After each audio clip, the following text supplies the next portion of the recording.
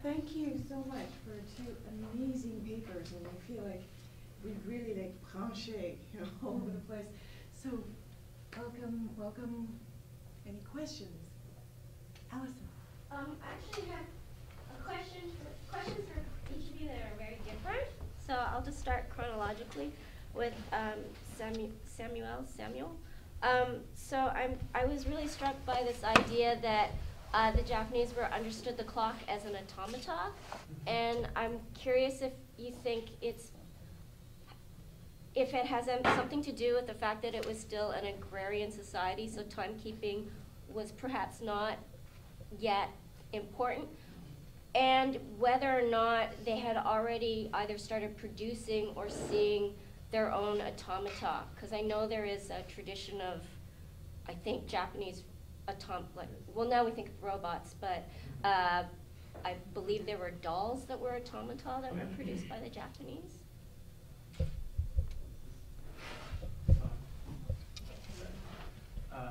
Yeah, thank you very much for your question. So I didn't really have time to get into this specifically, but Japanese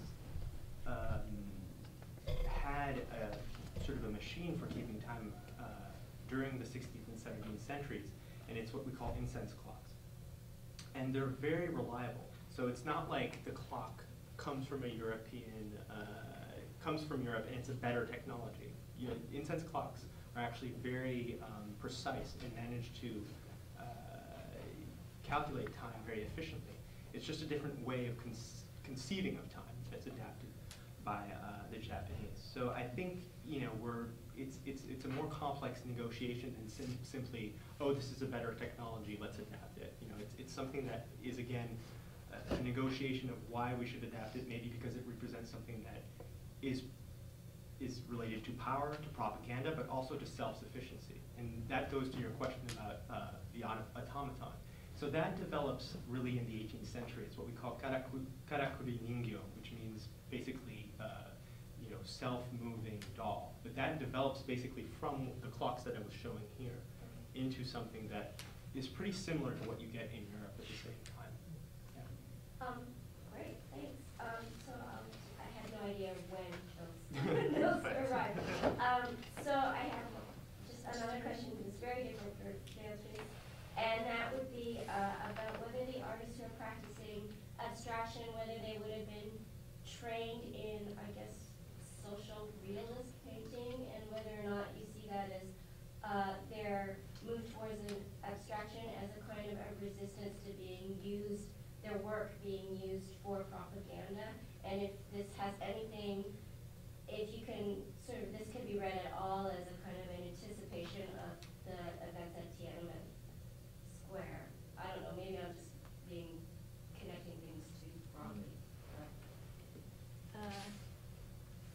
Do I need this? Yes. Thank you for your question. Yes, they were trained in socialist realist painting, especially Chodeshu was actually hired by the Luan district, cultural district center to produce posters.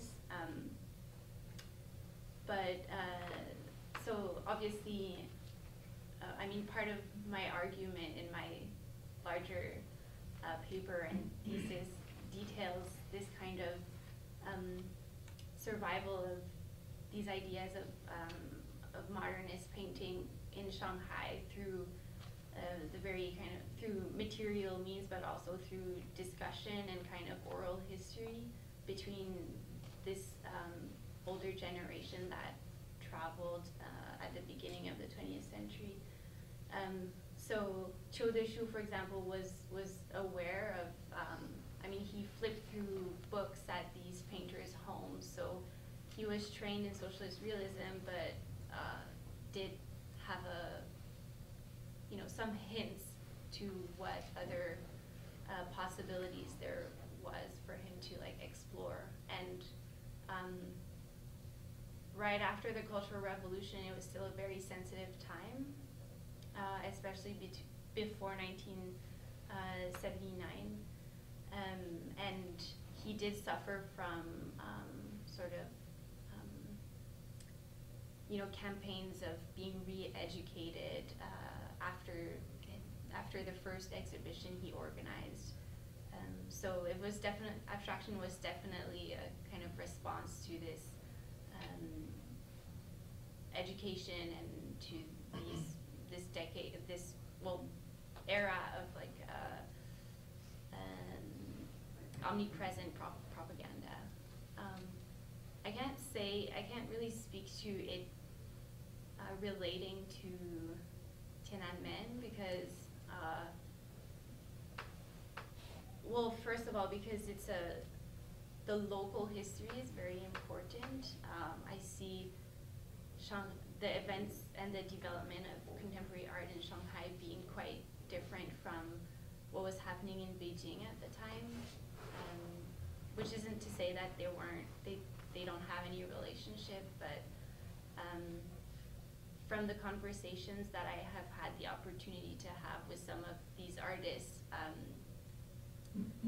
there is no mention of Tiananmen ever really as being this kind of linear progression.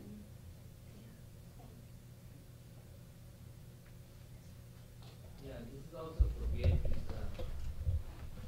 Your title of your talk is Inventing Abstraction. Like, isn't like in Chinese art history, for thousands of years of Chinese art, was abstraction totally absent, and was it only a reaction to the Cultural Revolution? You suggested that it's very Eurocentric, and so you say, in other words, Chu Deshu was inspired by European style abstraction, maybe, but was the abstraction art of abstraction art was totally absent from the Chinese art history for thousands of years? Or was it something completely new to them? Is it, you can say that unequivocally? I'm not claiming that abstraction was absent from Chinese art, but I think the 20th century understanding of it is very different from what abstraction in Chinese painting is or is understood to be. I guess if I speak to my sort of first encounters with with traditional Chinese painting, I tend to see that there is definitely abstraction precisely because of the movement within it and the way in which it is almost performed so rapidly, and there's also, there exists a lot of void spaces in Chinese painting, something that doesn't necessarily exist in in Western painting. There's not such an emphasis on scientific ideas of perspective, and they didn't look like Chinese art. They looked like something European. The paintings I showed. That you showed. Yeah. They don't look. I mean, at first glance, they don't look like a Chinese art. So I'm just saying, is it because they're trying to copy on the European style abstraction? I think what you're raising is very much what Béatrice and others like her are interested in doing, is in confronting those expectations of what Chinese art should look like from 5,000 years of tradition into what it is really today or in recent history.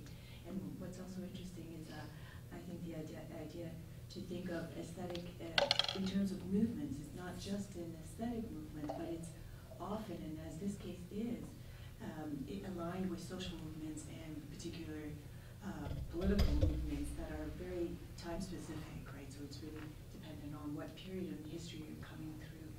So thank you for that. There was a question there. Stephen, please. Thank you. I have a question for Samuel. Thank you both for really excellent papers. This is a bit of a historical question that comes partly from ignorance. But I was wondering if you could talk a little bit about the intersection between the clock and the perspective imagery or a little bit more about it. And the reason I'm asking is I'm wondering if there's any kind of colonial aspirations embedded within the conjunction of these two images, or these two concepts of time and perspective. And I'm thinking particularly of the use of perspective techniques in map-making techniques and cartographic techniques. And also, if I'm not mistaken, but I wish I could remember better, is the professional link between people who did measure time and who are also map makers. Yeah. And so I was just wondering if you have thoughts about that, or if you see any kind of connection there. Well, that's a really interesting question, and there is, I'm kind of debating on if, are we dealing with perspective as something that has sort of an ideology behind it? And that's kind of what as something that kind of is to occupy, space in some way, to conquer it in that way. The thing is that when I read, and I think that there is some of that in map making, and in picture making at that time. There's a desire in the Renaissance, and it goes with the colonial expansion to appropriate space in a very violent and very direct way. But then I read the records, and that's where it gets more complicated, because and I mostly have been reading records about what Europeans thought of Japanese screens, and they don't use mathematical perspective in the same way, but they call them perspective too. So the term perspective is not specifically related to the mathematical use of mathematical perspective, one-point perspective. It's applied to a different set of imagery at the time. So it becomes more complicated to ascribe it to one type of imagery. It might just be that people apply an ideology to specific objects at a certain time, rather than perspective is actually just about conquering territory. I think it depends on who's using it for what and for what reason. I think we really have to remember that. Okay, I think we have time for two brief questions. So maybe Mr. Gober and then Nicolas. The term networks usually denotes some elements of parity between the parties involved. And yet, in both of these cases, we know that East and West looked at things very differently, either in terms of the notion of time, the idea of abstraction itself. We know there are elements of colonialism and anti-colonialism. So how exactly does one characterize this idea of network as it applies in these cases? I'm having a little difficulty here seeing how one can balance the various variables here, because there are some elements that deal with commonality, others that are totally different, others that are hierarchical, etc. So how exactly does one circumscribe this idea of networks that you're both using? If I can briefly also just speak to, that's what's exciting about this research, is that works have not had that much attention paid to, and so these studies are about unearthing what the implications are, what is meaningful about these transnational connections that we're finding more and more about. If I can just answer you, yes, there's an uncertainty here that we're dealing with. No doubt. A little louder, please. There's an uncertainty here that we're dealing with. Okay. There's an uncertainty we're dealing with here. And it's true, it doesn't fit maybe the paradigms that that were applied before to art history. But that's the exciting thing about these objects, is that they don't fit into the categories that we necessarily applied before, and they escape them in some way. And maybe, the fact that we don't know, and the fact that we have to deal with that contingency, which I was talking about, when objects travel and modify themselves, that's something new in our field, and especially in the 16th century and the 17th century, where everything before was just, author, date, place. And I have to think about that more and more with these objects that are traveling from different spaces and applying and, you know, accommodating different identities. I'm not saying that there's, you know, a singular method, but I think that's a good thing. I don't think it's a bad thing. Okay, but the thing that worries me, you see, to some extent, if I may quote Edward Said here, the literary historian, who once wrote that the tragedy, in a way, of the colonial experience, historically, is that it distorts the perception of both the receiver and the received.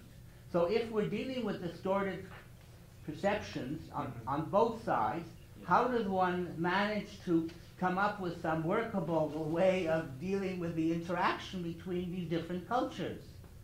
It seems to me that's a problem that we're still struggling with, as one might even argue that there are elements of this in the current whole question of Islam, for example, but that's a whole different other ballgame. But nevertheless, there's the question of how does one negotiate these cultural exchanges when the perceptions are so complicated and so contradictory, etc. But that's what I'm saying. Samuel. Oh, sorry. Thank you.